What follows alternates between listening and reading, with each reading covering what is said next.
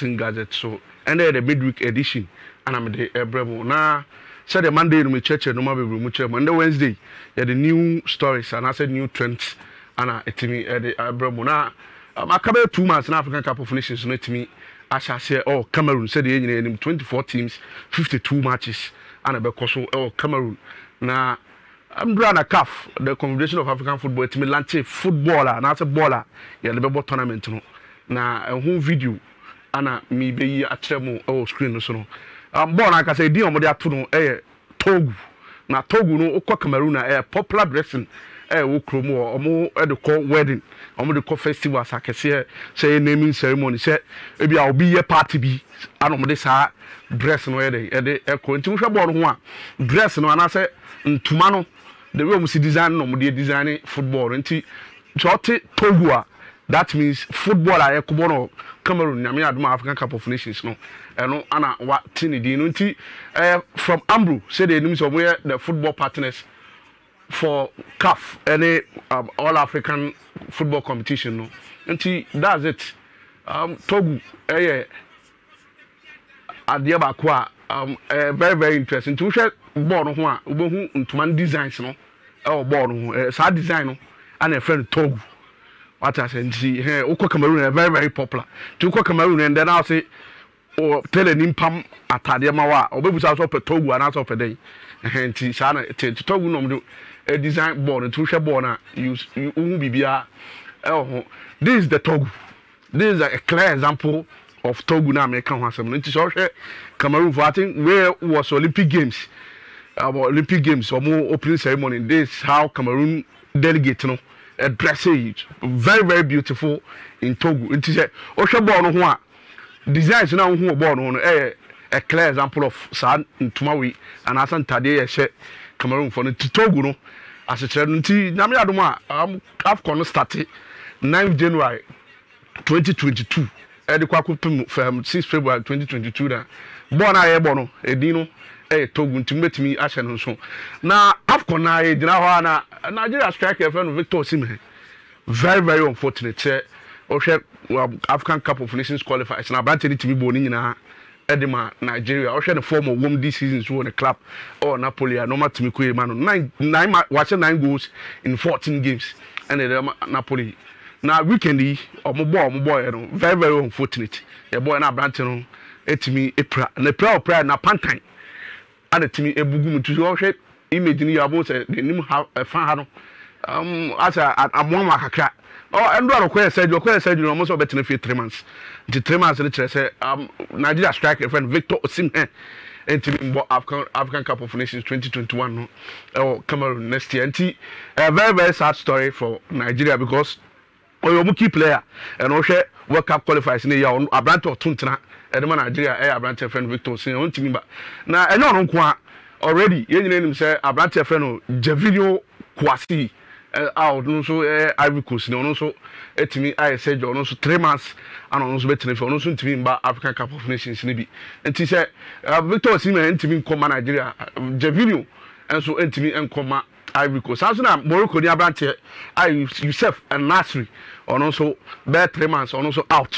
on also intimi Embo African Cup of Nations intimi aka 2 months there but countries ni be starting lusu omo key players very very sad say omo intimi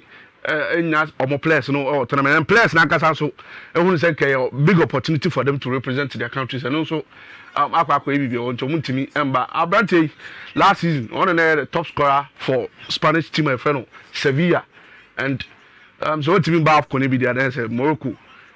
FAC big blow now apart from that 3 players you can Mohamed Kudus so our Ghana ni abrante aye nyina ni mu no so the coach I confirm say 2021 on timi embobo biom emfama aya so on timi embobo biom emfama aya there it means likely say bi na Ghana enya branch friend Mohamed Kudus AFCON 2021 Cameroon nti ya bebo mpa say Kudus so ho betimi ato no ankoka Youssef and Nasri Javinho and Victor Osimhen on say ko ba de sadia na so say pay replacement for Mohamed Kudus or the African Cup of Nations na AFCON hona ana anti efi AFCON hona enko o my friend Rwanda na ukọ Rwanda endra record kese bi si ho na record ni nyina ne say team from APRFC Kotoko France and Ghana for Bebre kai team even I think Ghana for Bebre kai because of Rwanda and Ghana AFCON 2004 qualifiers Jimmy Gatete ne or Kerekezi no musi akadema APRFC omo ka ho bi ana Ghana team qualify AFCON 2004 but APRFC there Kotoko for kai omo pa because Mbaba Sports Stadium ever tete Kotoko omo Rwanda ko yi Kotoko free I think that was 2003 more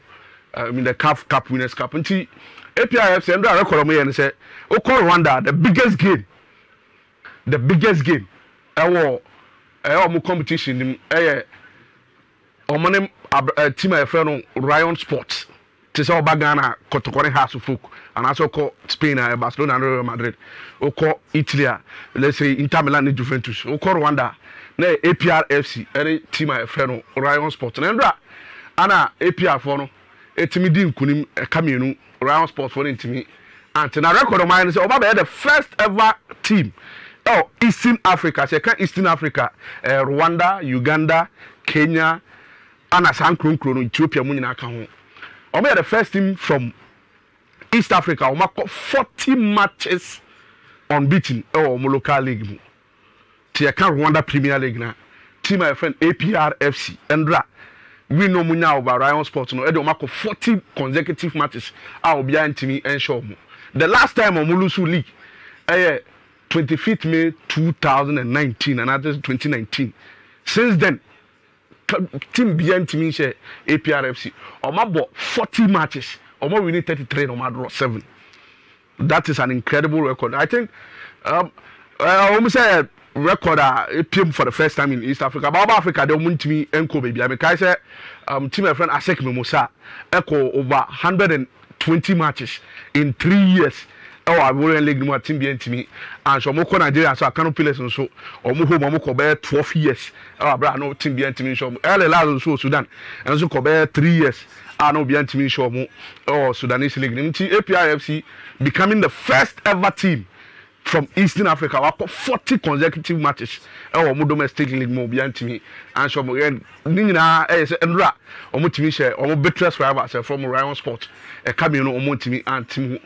motivate a canoe back. That's a bit of history by team my friend APRFC. Oko Rwanda, omo army club. Army club, so therefore team New York Modia, and some of the players cry army personnel, so no more about team no omo captain Jack to Yesenge ono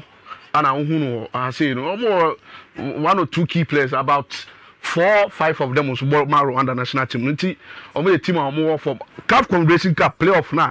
beba so this weekend no so omo gina kono mbesi aka omo the team my friend RS Bekani from Morocco and a betimi Asia or playoffs nti yebeka say APR betimi enya ticket to the group stages of the CAF Confederation Cup and so muntimi but Endra or my history, we have to celebrate them. And and I'm the African Sporting Gazette. And the no,